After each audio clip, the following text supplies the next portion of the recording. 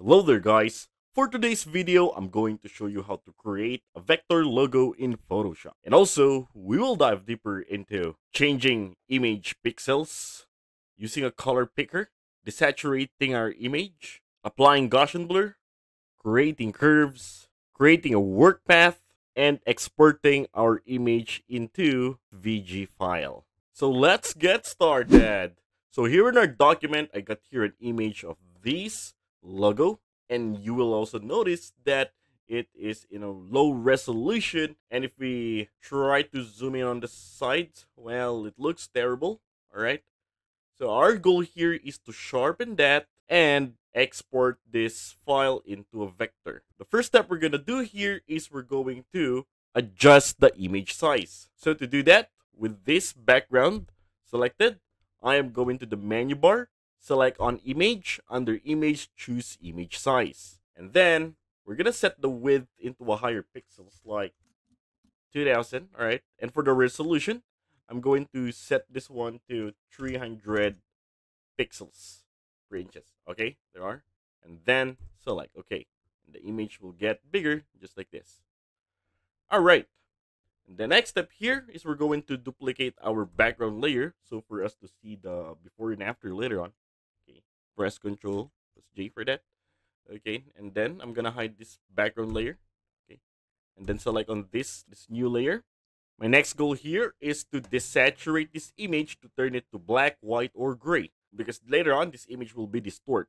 But before we desaturate this image, we have to save this color first, okay, to bring this back later on. Okay, so to do that, go to the toolbar, select on this. This is the eyedropper tool, and then get a color sample on our logo. There you go. And automatically it will be there at the foreground, okay? And now, we're now going to desaturate this one. So to do that, all you have to do is to press Control plus Shift plus U, and it will turn into this. Turn to color gray. Isn't it? And by the way, if you find this video helpful so far, please consider subscribing to help YouTube algorithm show my videos to other nerds like us. Going back, the next step we're going to do here is we're going to apply a Gaussian blur on our. Okay, so I'm going to zoom this one in.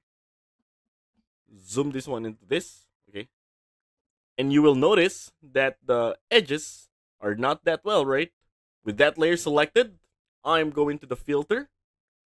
Under filter, go to blur. And then choose Gaussian blur.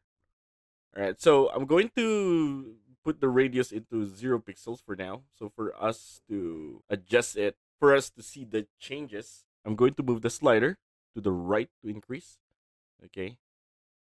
So I'm gonna find a perfect effect here to straighten that up. Okay, so there are 9.2 is fine, and then select okay. All right. The next step we're gonna do here is we're going to create curves. So with this layer selected, I am going to the right bottom of the screen. Okay, click on the adjustment layer, and then select on curves. And for the properties, from the shadow point, I'm going to put that in the middle to this. Look at the changes, all right? And then for the highlights, I'm going to also put that in the middle. Okay, so when I'm trying to adjust that, now look at the edges of our logo. Now that looks perfect, right? Okay, so I'm still going to adjust it to find the best effect for this. Okay. All right, there you have it. Now look at that. Amazing, isn't it? All right, then the next step here is I'm going to merge these two layers. So I'm going to click on this and then hold shift and click on the other one. Right click on it and then merge layers. And there you go. Zoom this one out. Okay, so you can see the edges of our logo. That's perfect. All right, now to bring back the color, I'm going to make use of a paint bucket tool here. So to do that, going to the toolbar, find this symbol, click on that. Or if you can't find it, you can find it under the gradient tool. Okay, right click on this and then choose the paint bucket tool. And you can see the foreground color that we just tried to pick a while ago is still here, the color green one. Okay, and I'm going to paint it on our image. Okay, also here and here. All right, so let's zoom this one out to see if we did well. Okay, there are. Select the paint backle tool and also paint on the mount. The next step we're going to do here is to remove those white background. But how to do that? Okay, so we're going to make use of a magic wand tool. Go into the toolbar, go into the fourth tool, first, second, third, fourth, right click on it, and you're gonna see here the magic wand tool.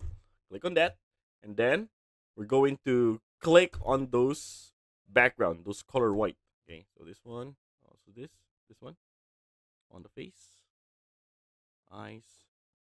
All right, so make sure that are all clicked. And then after that, with that selection, press backspace and the background will be totally gone. And there are. Okay, and then let's deselect this one. Press Ctrl plus D, and there you go. Now we just made this one. Look at the edges. That seems perfect. Well, I'm gonna show you the before and after on this part, but by zooming this one in. Okay, so look at this. So this one is the before, and this one is the after. All right, now I'm going to zoom this one out. Okay, so because the next step here is we're going to export the image to a vector. Okay, with our finished product. Okay, I'm going to the file on the menu bar. Click on that. Then choose export. And under export, choose export as. And this will appear. And for the format, from the file setting, for the format, make sure that you're going to save it into SVG. Okay, so this one is for the vector. Okay, so even though if you make your logo bigger, well, it won't destroy the graphics of it. Okay, so just click on this. Once done, select export. And then set the file name and save. And there you have it. And that is how to create a vector logo in Photoshop.